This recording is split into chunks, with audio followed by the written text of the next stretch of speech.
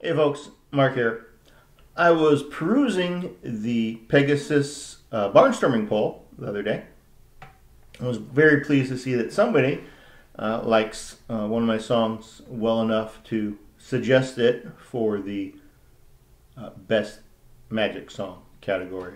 That would be Sunstone. That song is on the album we released last year, which was Lands and Lore. I'm going to show you how to play that. On the album, my wife Jennifer sings it, so we actually, I think, just capo 3 on that to match her voice. I'm going to show you how I originally wrote it and how I play it. The trick to Sunstone is a partial capo, so it was actually written during FOM as a capo challenge. And the way this works is we take the capo, we capo 4, but we leave the top string open so that it's capoed only on the 5 high strings. Okay.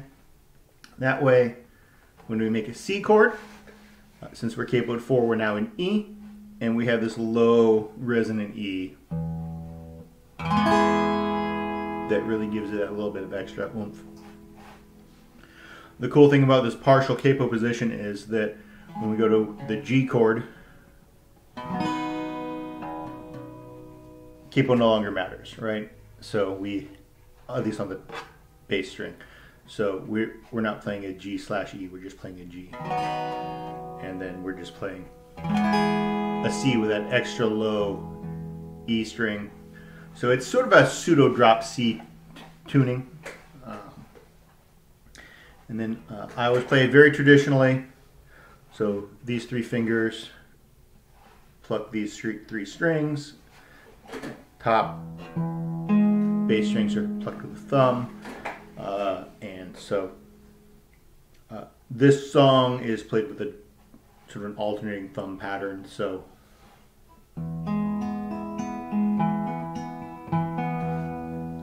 so you've got a thumb on the 1 beat, you've got a thumb on the 3 and the 4 beat.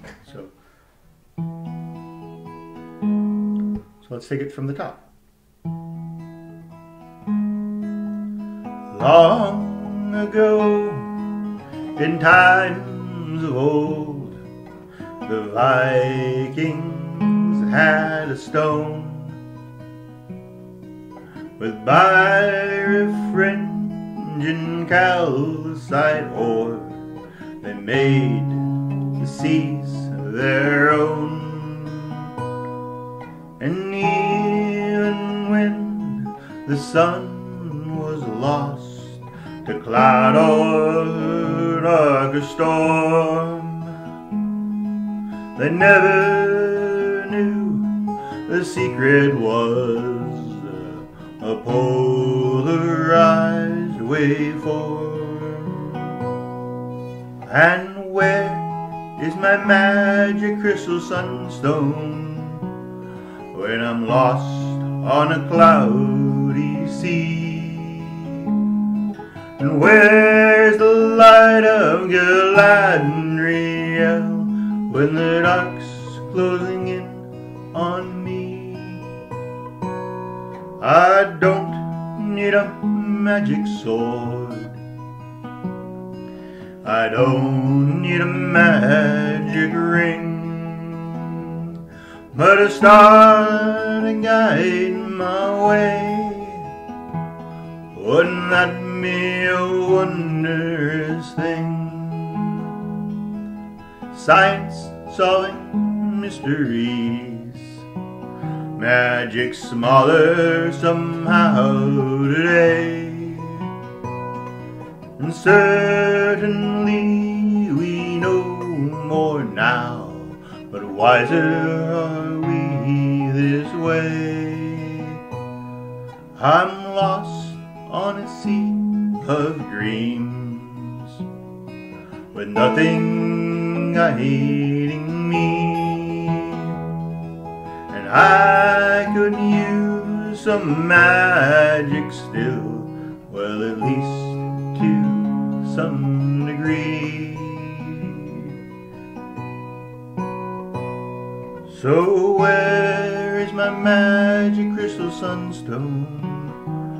When I'm lost on a cloudy sea, and where's the light of Galadriel when the dark's closing in on me? 'Cause I don't need a magic sword, I don't need a magic ring, but a star to guide my way. Wouldn't that be a wondrous thing? A star to guide our way. Wouldn't that be a wondrous thing?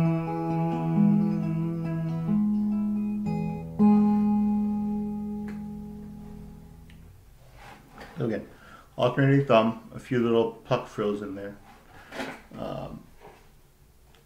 It's essentially written in key of C, except capo forward, put it in E with that drop E.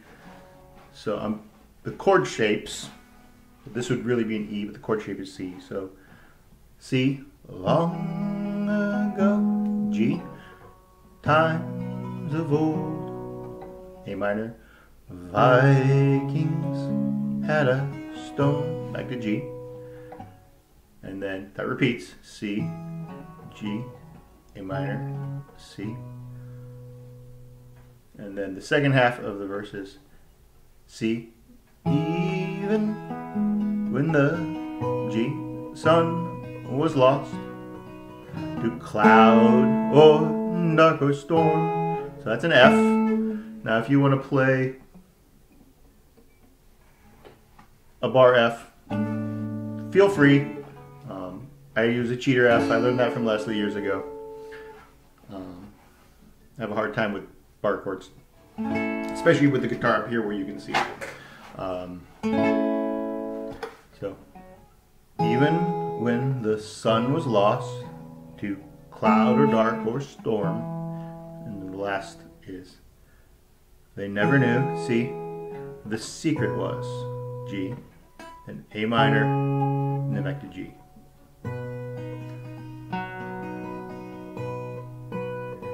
And then for the verse, or for the chorus rather, we go to C. So, and where is my magic crystal sunstone, G, when I'm lost, A minor, on a cloudy C. That to F, and where is the light of Galadriel, back to C, when the dark's, G, closing in on me. And then the last half of the verse repeats that, except we end on C because we want things resolved. So, I don't need a magic sword, I don't need a magic ring, but a star to guide my way. Wouldn't that be a wondrous thing?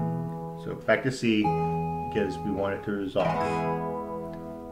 And the outro is just the last two lines repeated. So hope that helps. Hope you found that interesting. And we'll see you next time. Thank you.